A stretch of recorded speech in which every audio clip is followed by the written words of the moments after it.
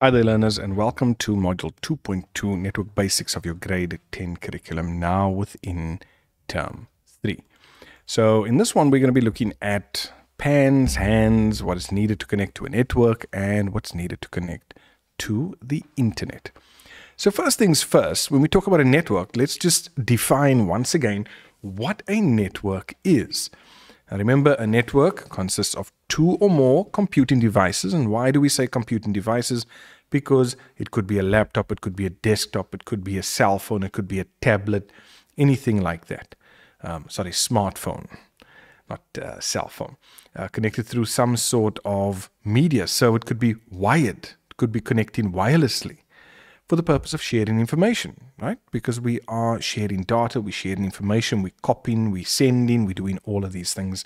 And this is what a network is. So let's go into the personal area network, or the PAN. These are small networks. And here we have a picture of an individual sitting at his desk.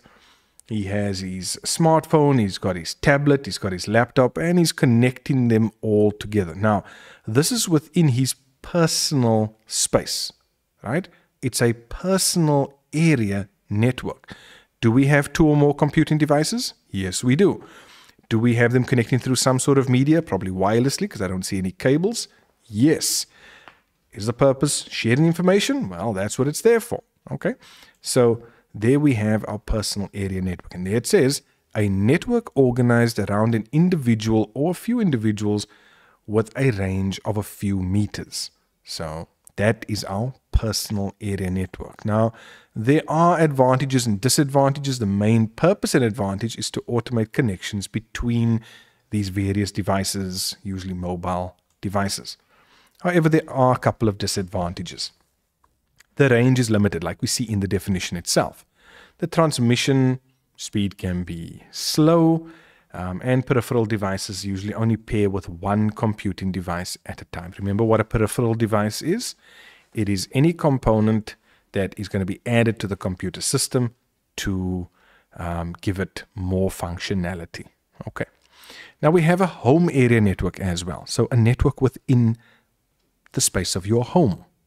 This is a small network within a home environment that connects devices such as computers, printers, tablets. Think of your homes. This is your home. This is, let's say, your router. I mean, you are connecting your smartphones wirelessly. Maybe your TV is connected. Maybe you've got Alexa there. You've got a laptop as well. You've got Bluetooth speakers. All of this type of thing. But this is essentially what a home area network is. Now, the main advantages include that users can actually access their data from any computing device within the home. Again, it depends how you've set up everything, and you can save money by sharing devices such as a printer. So we can have one printer in the house, one scanner if you're going to be doing that as well, and then an internet connection can be shared as well, right? Similar to when you are at school with many of you. Now, here we further have our home area network, and you just need to understand that security can be an issue with wireless networks, okay? And you need to bear that in mind. Think of your own networks at home. Is your password secure? Does your Wi-Fi even have a password on it?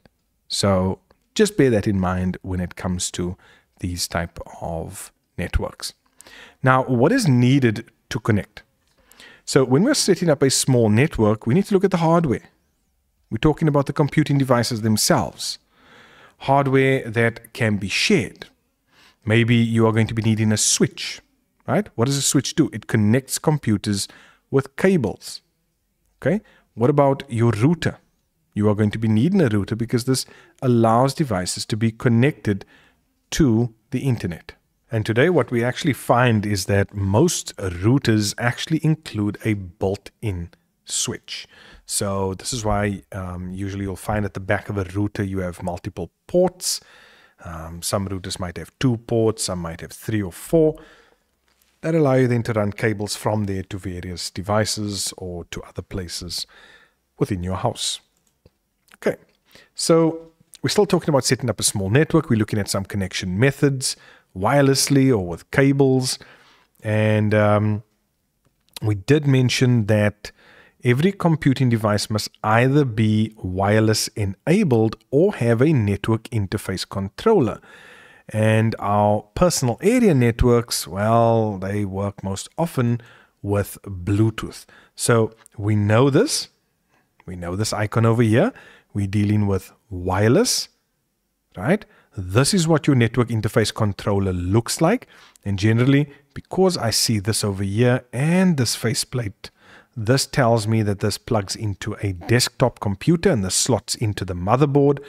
But even your cell phones have its own network card that allows for wireless connectivity.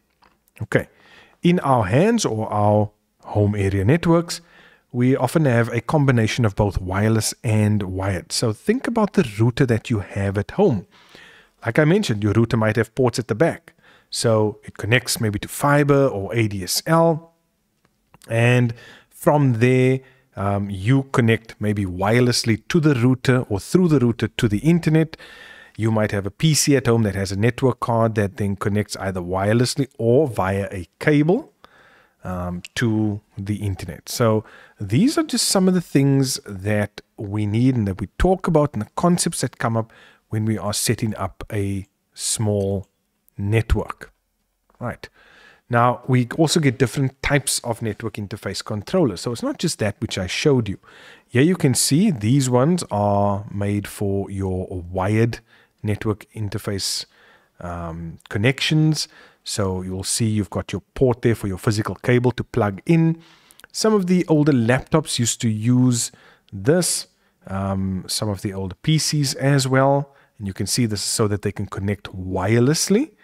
These days we have these dongles, which literally plug into a USB port and give the laptop or the desktop PC the functionality of being able to connect to a wireless network. So if your desktop PC doesn't have a network card, you can get one of these, plug it in, and it'll allow the PC that functionality. Okay, so it's nice. You can see how, how things have moved forward.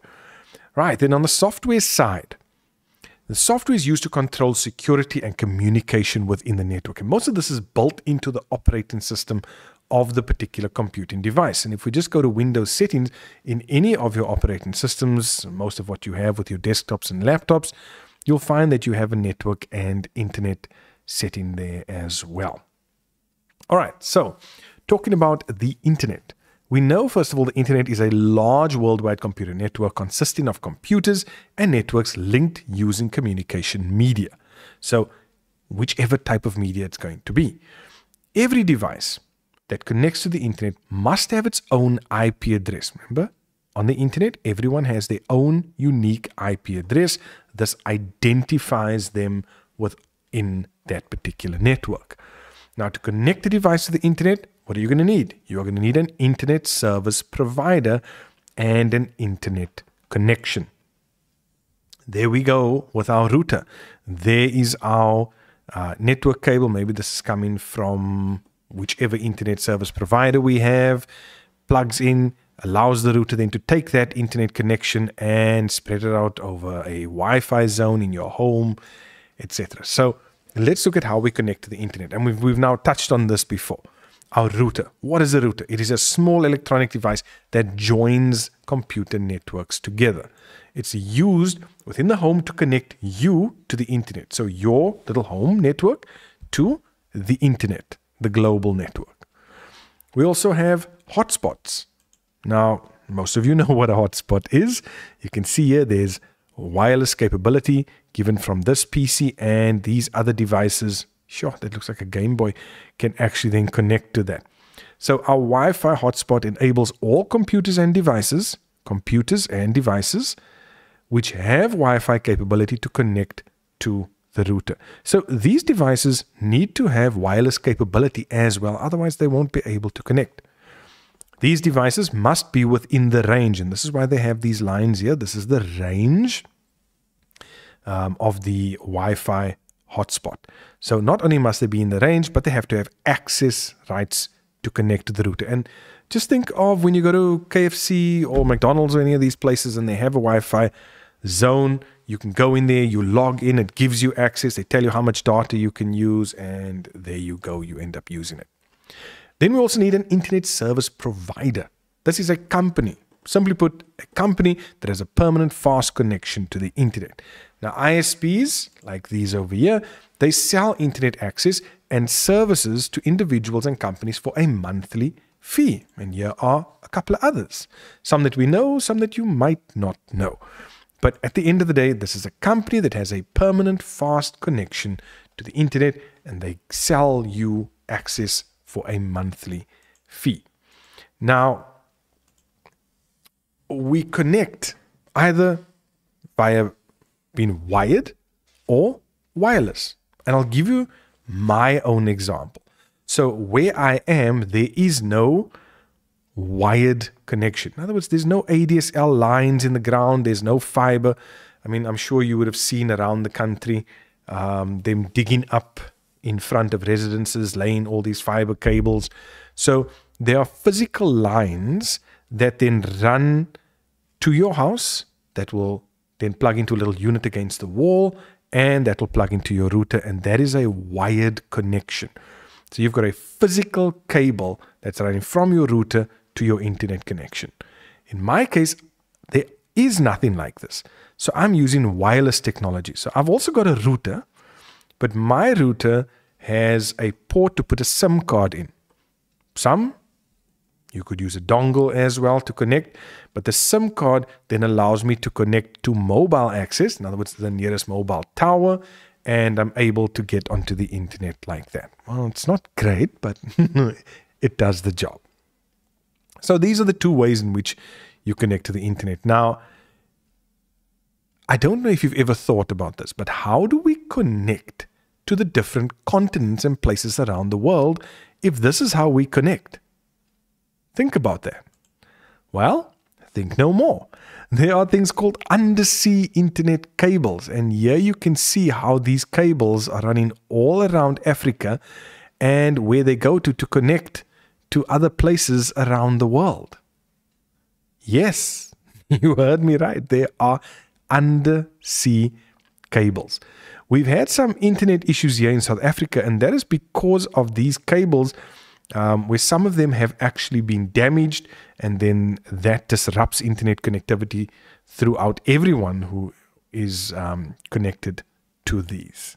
Okay, now when you use an ISP, that cost is based on the amount of speed you want, the amount of data you want to transfer, things like that. This is why the infrastructure providers, then these ones over here, they connect to external providers that link South Africa to the rest of the world. Now, you think I'm lying with this? Well, have a look at this.